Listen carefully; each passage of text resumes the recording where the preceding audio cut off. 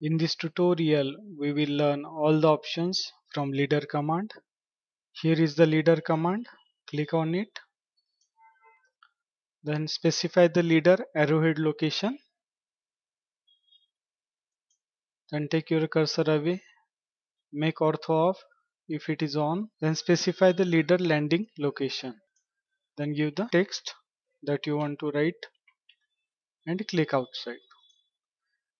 Now this leader is not properly visible. To make it properly visible, click on annotation and click on this multi-leader style. Click on modify, then select the leader structure, and from here change the scale. If you increase the scale, the size of leader will increase, and if you reduce the scale, size of leader will reduce. We will make it 15. Okay, close. This is the one method. You can also give annotative leader. For that, click here on multi-leader style and select annotative. Then give the leader. Okay, then give the first point, give the second point, and write down the text. Click outside. To change the scale of annotative leader, click here and select the scale. As you increase the scale, the size of annotative leader will increase. Then again we will choose leader. Now here he is asking for specify leader arrowhead location. But if you don't want to give the arrowhead location and want to give location for text, then you will have to click here content first. Then click the first point, click the second point, specify the window for text, then write down the text. The text editor is same that we seen in Mtext command in the previous tutorials. I will give the link in the description for the Mtext command if you want to view all these options. Then click on this close text editor. Then give the location for the arrow. You can give location from any side and click the location. Now here location is only shown as endpoint and midpoint. If you want to give in between, you can take your cursor to one of the point and drag the point. Don't click there, just take your cursor away and click there. It will give the location at that point. Again leader. If you want to switch back to arrowhead first option, click here leader arrowhead first. Then it will again ask for the leader arrowhead location. Then there are some more options are there. Click on this option. Click above. Now from here you can control the leader type. If you click on this leader type, you can have spline leader or no leader. If you select this option spline, then click on this exist options, give the first point, and now it is creating the spline as a leader. Click there and give the text. Click outside. Again leader, click on this option, click above, then leader landing. If you don't want to show this horizontal line, click on this no. Then it will not create the horizontal line. Click on exit option, give the first point where you want to create the leader, give the second point and write down the text. Click outside. Now here it has not created the landing. Leader, then again options, then content type. You can choose whether you want a block, Mtext or nothing. If you just want to create the arrow and you don't need the text, then you can choose this none option. Exist option, give the first point, then give the second point. It will only create the arrow and it will not ask for the text. Again leader, then option, then again content type.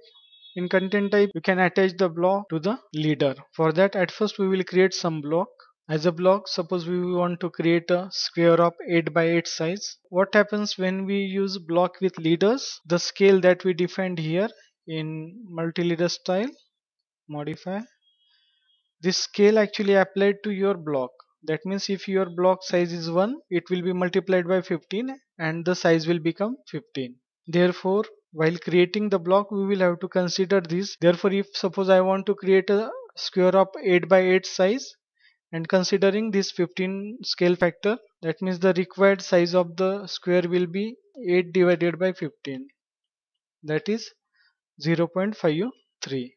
That means I will have to create a square of 0.53 to have a size of 8 by 8. We will create one square of 0.53. Click on the rectangle, give the first point, click on dimension, then give the length of 0.53 and width of 0.53. Enter, then zoom and click outside. Then create one circle using 3-point method. Give the 3 points. Then we also want to add attributes into it so that when we insert the leader, it will ask for the text. Click on this block, click on this define attributes, give the tag. We will give 1 as a tag. Then prompt is enter number, then default value is 1. Then we will take center alignment. Text height we will take it, now it is 0.53, so we will take it 0.25. Okay, and click inside it and move it and arrange it at a spot required by us. Then make the block of it, click here, create, then give the name sq1, then pick point. I will take this as an insertion point, then select the object, enter and click on OK. Give the number, OK. Then we will use this block in leader. Click on this leader, then click on this option, and click on content type block, give the name, block name is sq1, enter, then click on this exit options, then give the first point for the leader, give the second point, then give the number, suppose I want it to be 2. Okay, in this way this leader with block is added. And if we again try to add it, leader, click on option, then click on content type block name sq1 is correct, enter, then exit option, give the first point, click here, and if I give it number 3, okay, so this number we can change because of attributes. Then again leader, click on options, that was content type, then max point, you can specify how many points are needed by your leader. Click on this max point, suppose I want 4 points for my leader, enter, exit option, then give the first point, second point, third point and fourth point and give the text, click outside. In this way this leader is created with 4 point. Again leader, options, then you can define the angle, first angle, click on this first angle, then give the angle, I want it in the increment of 30°, enter, click on exit option, then give the first point and take your cursor.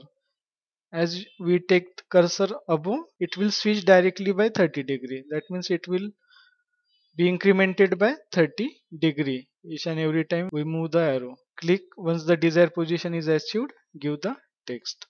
This arrow is created at the angle of 30°. Then if you want to club some of the leaders, then you can use this option, collect. Select the leader you want to collect, enter and give the position. So it is useful with the blocks. It will collect the blocks in single leader. That's all. Thanks for watching. We will stop here.